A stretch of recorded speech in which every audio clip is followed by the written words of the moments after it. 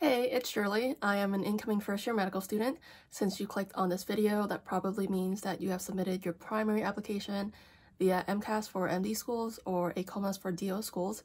And I want to first start off by saying congratulations. That's amazing. Now it's time for secondaries, which consists of a series of short essay questions, many of which will be similar across multiple medical schools. Secondaries are a way for the medical schools to learn more about you and see if you might be a good fit for them. Some schools will screen, meaning that they will only send out secondary applications to those who meet certain minimum requirements, such as a minimum GPA or MCAT. However, the majority of schools will send out secondaries regardless of whether the applicant is qualified or not. Some schools send out secondaries immediately, whereas others may send it out after a few weeks or a few months. Regardless of when they send it out, here are 10 tips to help you write your secondary responses.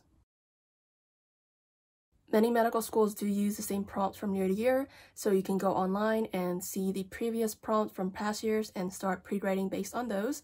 I'll leave a few links down below with such prompts. Additionally, you can go on Student Doctor Network and see what the prompts for this year are once students start receiving secondary applications and start posting those questions. Chances are the prompts will be the same, but it's never a bad idea to double check. Also, for those applying in the 2020 to 2021 cycle, be prepared to talk about how COVID-19 has affected your pre-med journey. The 5 most common secondary application prompts are: why do you want to apply to this school?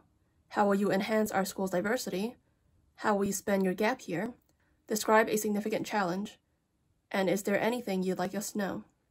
Since many schools will ask these questions, it's not a bad idea to write out your response to the last 4 to use as a foundation from which you can build your actual answers upon. Don't worry about any word limits, just be authentic and write out your response. Once you're done, you can then cut out less relevant parts to accommodate for word limits of various applications as necessary.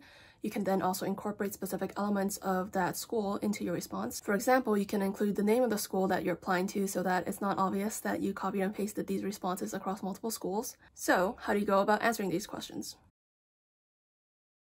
Think about aspects of each medical school that will allow you to continue pursuing your interests. First, focus on yourself and what you value, and then tie that into 1, the school's mission statement, and 2, a specific component of that school. Whatever you value, first write about your experience and then write about how you plan to continue pursuing that by incorporating the name of a specific program or organization of that school that you plan to get involved with. For example, if you value community service, then write about your experience and then write about how you plan to continue pursuing that at a local organization near your school. If you value research, then write about your experience and then write about how you plan to work at or volunteer in a specific lab on campus. Same goes for clinical exposure, student organizations, etc. If possible, try to incorporate names and make your answers as specific and as unique to that school as possible. It really shows that you truly research their specific programs and features and that you're not just copying and pasting generic answers that can be used for any medical school. To search for specific programs and features, you can check out the school's website, various online forums, or even ask current medical students yourself. Many medical school students will have social media accounts, and if they're not private, you can reach out and see if they'd be willing to answer a few questions regarding their experiences. You can also call admissions and ask to speak to a medical school student representative and see if they would be willing to give you a more personal account than the one you would find online. What unique experiences or perspectives do you have? Many people tend to think of diversity as either incorporating race and our culture, but there are other ways to address this question if neither of those apply to you. For example, is your major different than that of most pre-meds? Do you possess a unique skill, such as playing an instrument or sports? Ideally, you would find some way to relate your response back to medicine, or relate it to how you're able to use your skill or experience to connect to people. For instance, I wrote about my love for languages. I was bullied in a predominantly Hispanic elementary school, so I learned Spanish to fit in. I continued learning Spanish throughout middle school, high school, and even college, and even studied abroad in Spain. Currently, I'm teaching myself Mandarin via Duolingo, and someday I hope to be able to see Hispanic and Chinese patients without the need for a translator. Nowadays, the average age for matriculating medical students is 24, so there is no shame in having taken gap years. The purpose of this question is to seek an explanation as to why you hadn't applied to medical school during your last year of undergraduate studies. Explain why you waited to apply, what experiences you've gained as a result, and how you've learned and grown as a person during this time. You can also talk about what you plan to do between now and the time when you would matriculate into medical school. A challenge and/or failure does not need to be an F on your transcript or some other concrete experience. It can be more abstract, such as having a misguided attitude or perspective and how you subsequently changed and improved upon that. Focus on a challenge that allowed you to grow as a person. Be honest about your weaknesses, but do be careful about what you choose to write about.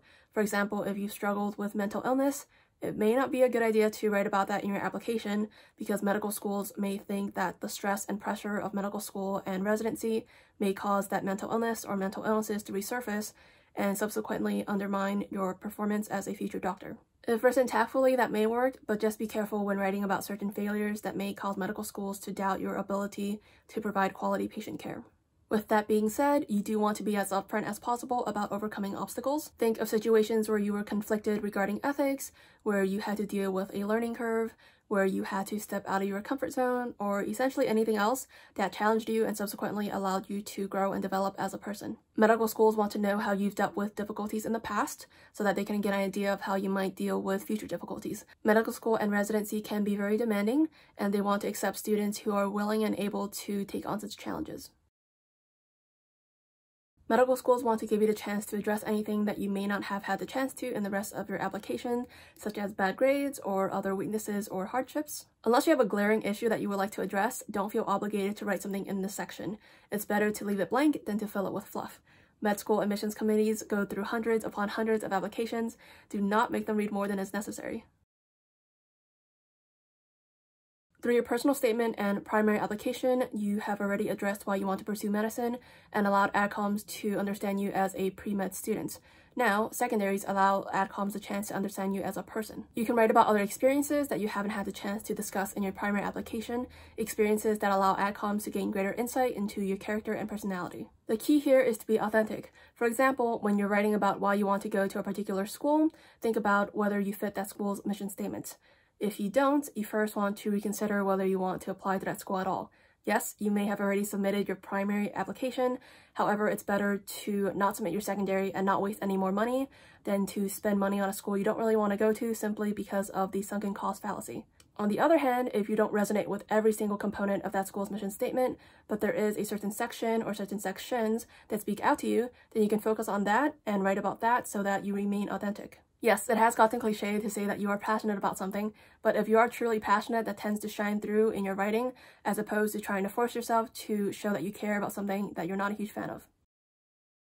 I discussed how to show rather than tell in my video about writing your personal statement, which I'll link in the cards up above. Remember, as the saying goes, actions speak louder than words. Do not tell people how diligent or how passionate you are, but instead show them via scenarios that allow you to highlight these qualities. Do not repeat anything, whether that's from your personal statement, your most meaningful experiences, or any other part of your application. Your secondary application is an opportunity to showcase different aspects of you, not just as a pre-med student, but as a person, so make sure you use this to your advantage. You want to aim to submit your secondary application within a week, although 2 weeks isn't terrible. The goal is to submit as soon as possible, which is where the tip about pre-writing will come in handy. When you finally submit, that is when your application can be marked as complete and medical schools can start to consider you for interviews. However, you do not want to sacrifice quality for speed. Ideally, you would submit all of your responses within a week. However, if you need to take a few more days to write a quality response, it's better to do that than to rush through and submit a mediocre application. If you haven't had the chance to pre-write all of your responses before secondary emails start coming in, then you want to prioritize which schools are your top choice so you can submit those first. Alternatively, you want to consider which schools are the most competitive and also prioritize those if you can. Chances are you'll be receiving many secondary applications around the same time period.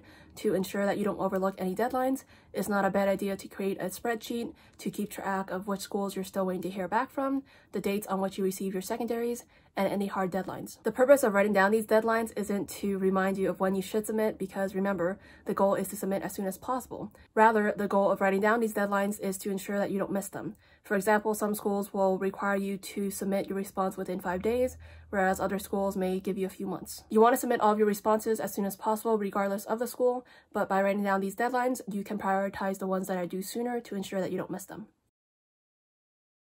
I found it helpful to organize my emails into separate folders so that I can focus on the medical school application process without having to sort through irrelevant emails. I chose to separate my folders into MD versus DO, however you can choose to separate them based on interviews, secondaries, etc.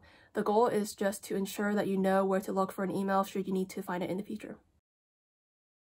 You'll be receiving emails from sources that your email may not recognize. To ensure that you don't miss any deadlines because you neglected to check your junk folder, be sure to check your spam. As with your personal statement, try to get feedback on your responses. Since many of the questions and prompts will be similar, you can simply ask the person to look over a few of them as opposed to looking over all of them. You can also focus on the responses that you'll submit to your top choices so that you're not overwhelming the person who you're asking for feedback from.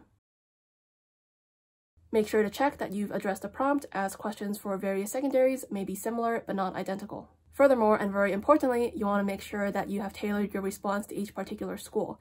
Double check to make sure that you haven't copied and pasted recklessly and accidentally included the name of one school in your application for another school, as that does happen and it's obviously very frowned upon. And as always, check for grammar, fluidity, etc.